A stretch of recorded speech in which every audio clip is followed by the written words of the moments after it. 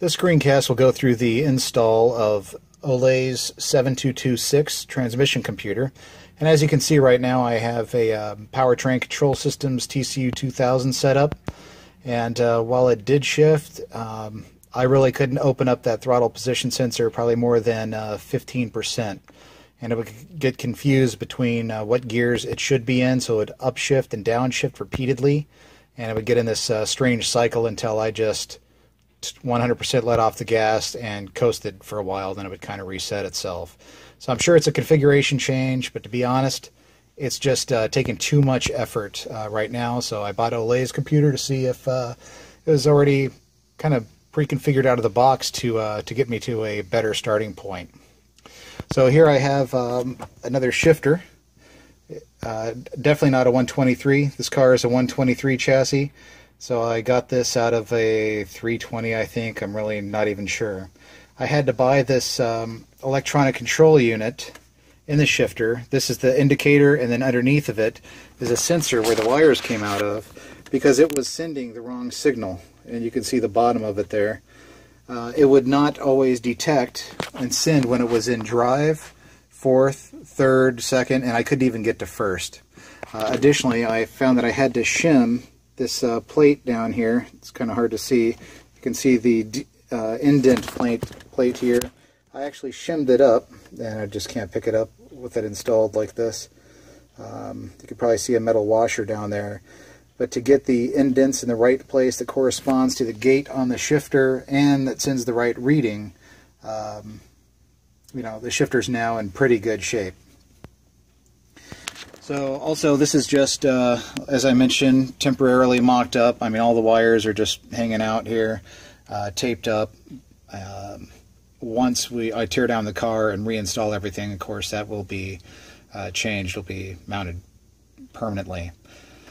Now, the TCS, or TCM-2000, has a speed sensor on the drive shaft, or actually the yoke coming out of the transmission, and you could see that in some of the photos in the photo gallery on the Facebook page.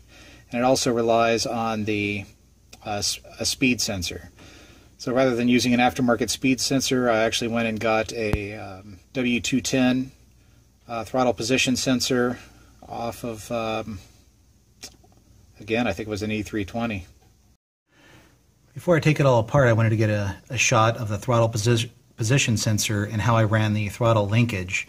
This really caused me a lot of problems because I didn't really have anything to look at in terms of a reference. Basically, I welded a tab onto the existing 123 linkage and went to the salvage yard, grabbed some ends, and then I made this bracket here for the throttle position sensor. And it just hooks down here on the block. You probably can't see it too well. And it's right now, again, just mocking up. I'm actually either going to make a carbon fiber part, and you can see the work I've done to make a mold for that already on the Facebook page, or I'm also considering making one out of just thicker gauge metal. So I made this this little arm, and I think in version 2 I'm going to bring it up a little higher so that I don't have to have that bend in there, or I might just modify the linkage a little bit to avoid that. But it is working. It's working just fine. I just don't like the flex that it introduces. Okay, so the new wiring harness actually comes with that connector on it. So I can, right now it's hooked up to the TCM-2000. So I can go ahead and pull that off. And I'm going to disconnect the speed sensor down below, and also the main plug for the transmission. So I mentioned the drive shaft speed sensor, and this is part of the kit that came with the PCS. And you can see the ring on the back of the propeller shaft that comes out of the transmission. It's an aluminum ring. You can actually see a magnet down there, and then the speed sensor has a little aluminum bracket. So later on with the Arduino transmission computer, I might go ahead and reuse this, but for now I'm just going to disconnect it. Now, one thing to note about the PCS and the way it's wired, I really don't like it. So it's nice that it has these big waterproof connectors on it. but that makes it really hard to have a decent sized hole in your firewall or your floorboards. And now, instead of having, you know, a super small hole for the 3 wires that go through there, I have to have probably a, I don't know, 7/8 inch hole to get that fitting through, unless I want to cut it off. So the whole kit is like that. You know, there's big connectors, which makes it really hard to get a nice, clean firewall, which is what I'm eventually going to be going for, or a minimal amount of holes in the car. So now I'll go ahead and disconnect this, and then I need to take the main fitting or connector off of the transmission itself. So this is a kind of a side-by-side comparison of the control units. Physically, they're about the same size, except the Arduino unit is a little shorter. Doesn't stand up as tall. But what I really want to show is the wiring harness. Now, the PCS is a generic interface, and I knew that buying it. I bought the aftermarket harness specifically for the 7226, so we got the transmission fitting. The shifter fitting, however, I had to use those connectors and wire them up, which isn't a big deal. None of this is a big deal, but it increases your chances of getting something wrong. And here we had the throttle position sensor, the RPM sensor, power, ground, and then this cable here goes to the USB cable. So not terribly complicated to hook up, but as I mentioned, these big fittings going through the firewall requires a massive hole, and there's really no way around that unless I take the pins out or I cut the wires and splice them back together after the car's together, which defeats the entire purpose. So by comparison, here's the Arduino. Now the Arduino is probably half the cost of the PCS, and it has more capability out of the box. So for, actually it was, in my case, maybe 40% of the cost. And I got a boost sensor, so now I can hook this up in line with the boost to help determine when it should shift up or down. The wiring harness has the shifter, actually this is the throttle position sensor connector and the shifter connector already in. So it's already installed, and as you can see the connectors are much smaller. But really I could pass these through the firewall and they're still smaller than the smallest PCS fitting. So like the PCS, it also comes with the Mercedes fitting for the transmission. It also comes with a display and joystick. So this is very slick. Right now I have to drive really with a laptop hooked up, and if I want to change anything I do it there, and that's fine. But it's nice to know that this controller actually has the capability to just plug this in out of the box. It's not an add-on, it's included. Also, something I really like is knowing what gear I'm in. It's one thing for the shifter to tell me what gear it's in. It's another thing really to know what the car thinks. So when the shifter had a lot of slop in it, unless I was driving with the lights on to see what it read, I really had no idea what gear it was in. So this will be good. And again, the unit is not as tall, which is nice. It does not have the mounting holes that the other one has. I don't suspect that'll be a problem. I also like that the labeling is right on top of the unit.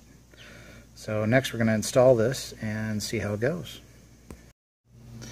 Okay, so I got the whole unit installed and already went for a test drive.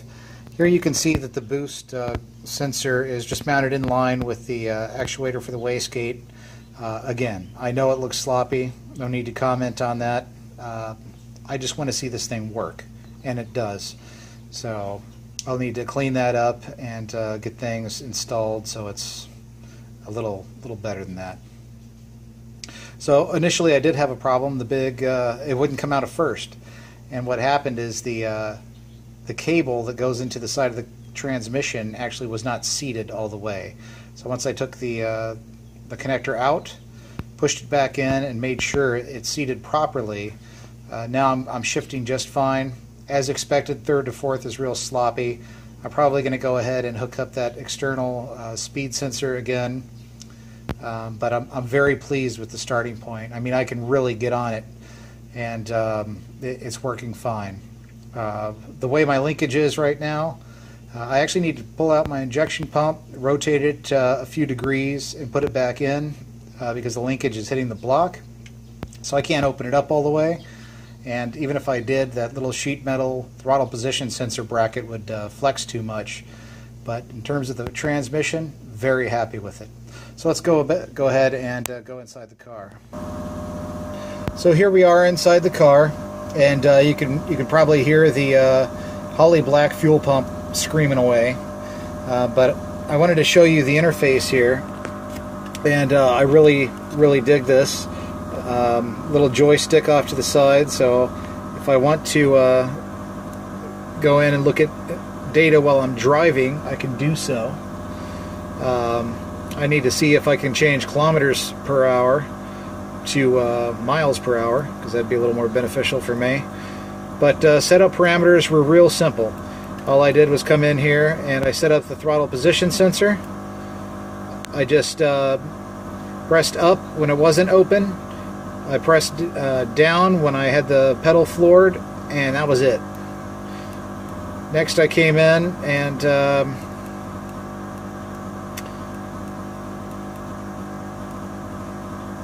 use internal speed and RPM. It's set to 2 because right now I'm not using my external speed sensor. It's calculating it based on information coming from the transmission. So I have no external devices set up for that. And then there was a boost. Lever set up. Standard Mercedes shift lever, so it's 0. And I think there were a couple other things in here. Boost control. No. I need to go back through the documentation, but there was a setup for boost, but it was already configured. Ole configured it based on the information I gave him, so it was already set up correctly. But the documentation is more than sufficient to get going with this. It took me a lot more time to rip the old one out than it did to put this unit in. And I'm not knocking the PCS 2000 or the PCS TCU-2000. I think it's a very sophisticated product. I just think it's more sophistication than I need. I need to drive my car. I don't need to play with the transmission computer as much as I would need to with that. As you can see, it's just tie wrapped to the harness now. I got my little gear selector over there, so as I'm driving I know what it's doing, and just real pleased with it. Again, 3 to 4 shift is sloppy, but I think I can configure that now and have a good starting point to try to minimize that shift.